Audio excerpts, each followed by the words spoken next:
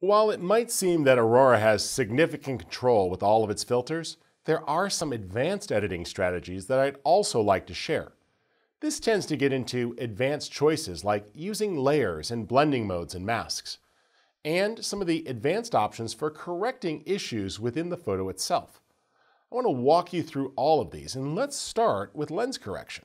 I've opened up an image that's already been merged, and if you compare this from the two states, you'll see that the HDR image did a nice job of handling some of the shadowy areas of the scene and preserving key details outside. Now, this image has not been adjusted very much yet, so I'll apply a basic preset to get it close to what I want.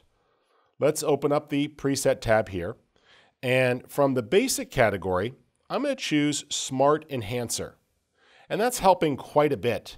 I like in general where this is going, but there's a handful of changes to make here. For example, it's just a little bit dark in the background, so using the image radiance option here, I'm going to lift the shadows up ever so slightly to fill those in and slightly increase the amount.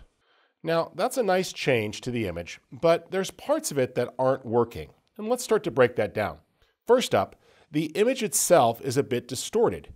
If we look at this, it looks like it's curving a little bit on the edges.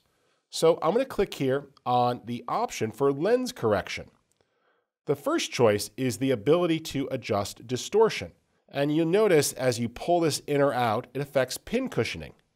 What we're trying to do here is really balance this out so it's the right overall mix. And we'll come back to this as we start to work with other areas, but this is just helping me feel like there's a straight line. This is a slight distortion correction here for the wide-angle lens. Additionally, I can punch in to 100% magnification and look at some of the high contrast areas. What I'm looking for is in here, a little bit of color fringe, and I'm seeing it in that very backlit area. So as I start to pull this up, we can remove some of that fringe as well as the chromatic aberration.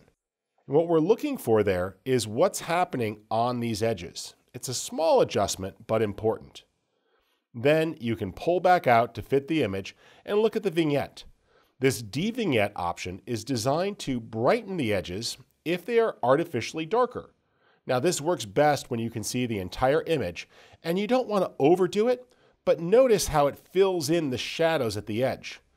Without this, it's actually not quite right. A little lift there at the edges is helping just fill in some of the natural vignette caused by the lens itself. Now I like that, and that's working quite well. Now that we've got the lens corrected, we can move on to fixing some of the perspective issues caused by the camera's position.